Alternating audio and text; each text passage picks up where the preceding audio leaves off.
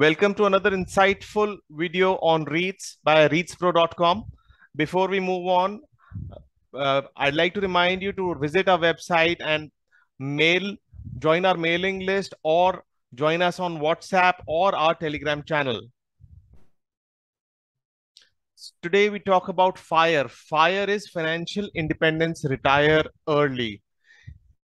So how do we do that? And how do we do that with REITs?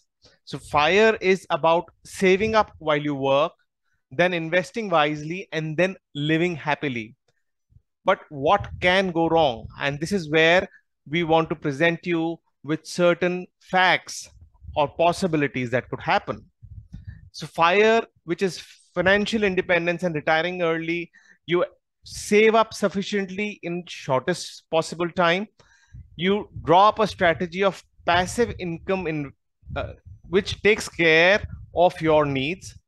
And third, you can then stop working for money and follow your passion. That's what briefly FIRE brings as a concept.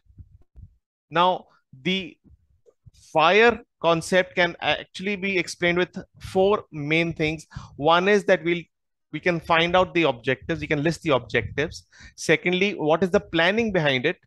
Thirdly, which is very important, is where can this plan go wrong? And fourthly, can REITs somehow make it right? Does REIT have the potential to make it right somehow? So the three main objectives on which we will focus here is stability of income. So FIRE plan should give you stable incomes and recurring incomes. Second, they should also protect you from inflation as far as your main principal amount is concerned. Thirdly, the inflation should also be taken care of in your incomes. So as inflation rises, so will your expenses. And the incomes also need to rise along with these rising expenses. So the plan to generate FIRE income usually considers three main components or a combination thereof. One being debt, equity, and the third, real estate. So you could have, say, 100 rupees and you can invest fully in debt, that 100 fully in equity or fully in real estate, or you could have a distribution between the three as per your understanding and requirement. So the first part is that if you invest in debt, does it give you the three main objectives we talked about? So stability of income, yes, it definitely gives you stability of income. But what about inflation protection for principal and inflation protection for incomes? So for this, you really need to have a very large corpus, because you would be spending every year and the expenses would be rising. So there should be some amount which should go into your fund which generates that debt income. So the corpus has to be very large. Otherwise, what will happen is that the inflation will eat into the capital and growing expenses can be a bit of a burden here. The second is if you invest in equity. So yes, it does give you inflation protection for principal and incomes, because we know that the asset prices in the stock market, the equity prices will keep up with inflation, and even the incomes on the companies would grow along with the inflation. But what about the stability of income? So a lot of us know about a systematic and disciplined withdrawal plan, but does it really happen? The question is that are we able to do that? Because what really happens is that the psychological factors come into huge play. So the systematical withdrawal plans are sometimes overshadowed by this psychological play, and especially when the markets are down, it's very difficult to withdraw.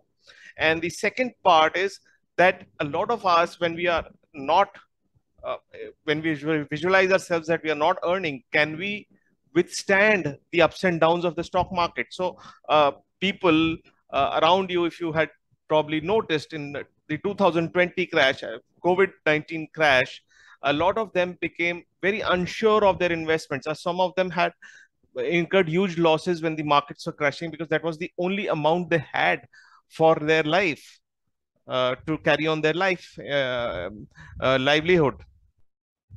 So the third option would be buying real estate which generates rentals. So real estate does give you stability of rentals. It gives you inflation protection for principal, and it gives you inflation protection for incomes as well. So how does it do it? Because it all looks good, stability is there, rentals are there, inflation happens, and so on. So but the problem is that can you manage it as you age? The second part is that most people can buy only one or two properties. What if there are vacancy periods where the property is not, you're not able to rent it out? So then all the three factors go for a toss. So the stability of income is not there, inflation protection is not there, and for principal and even for incomes. A lot of people actually vouch for real estate, but these are the basic problems which can stop them from investing in real estate for uh, their fire plan or the retirement plan.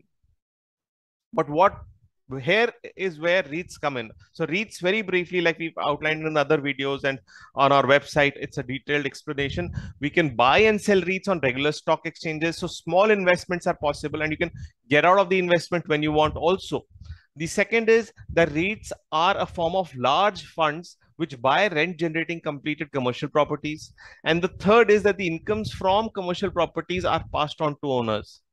And the fourth very important part is that investors are well protected because REITs are regulated by SEBI. So it outlines a lot of things like valuation of properties and how the incomes are to be given out. So a lot of opaqueness of property goes away because of good regulations.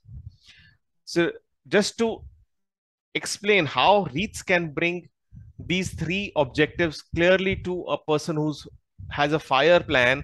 The stability of income happens because there is a stable rental income and there are fixed periodic amounts as per contracts. The inflation protection happens for principal because there is property which underlies these REITs, and the property is real estate, and historically real estate has been termed as the best inflation hedge. And thirdly, it also protects you for your incomes, because your expenses are rising, and so should your incomes rise. So since it generates rental incomes and there are fixed increases in the amounts as far as the rentals are concerned. So that's how the inflation protection for incomes happens. So you can also, a lot of people also advocate that you can use a mix of equity and debt and real estate.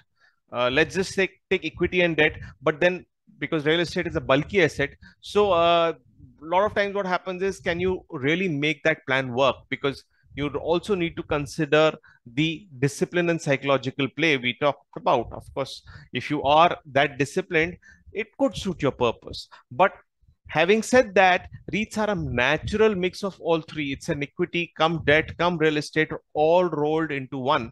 And it can beautifully fit into a fire plan. You could consider either investing on the left hand side, a combination of the three, or taking a REIT, which could be a natural combination of the three. So the choice would entirely depend on the investor, of course, and his or her psychology.